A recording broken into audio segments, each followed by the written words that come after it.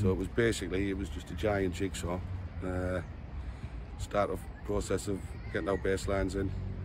Fabrication team came and done the woodwork. Engineers repaired the wall. And then it was just like a giant jigsaw. Once we got our baseline in, and then we worked from the centre, and it was working from the centre out.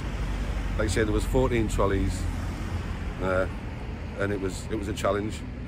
Like I said, can't commend the team that I had with me the day that we did it, and it turned out it was good. It took us a full day to do. The public's reaction was, when we first got here, was, you know, what's going on, what's this, so we were showing them the plans and everything. And then once we did actually get finished, they were like really pleased with it.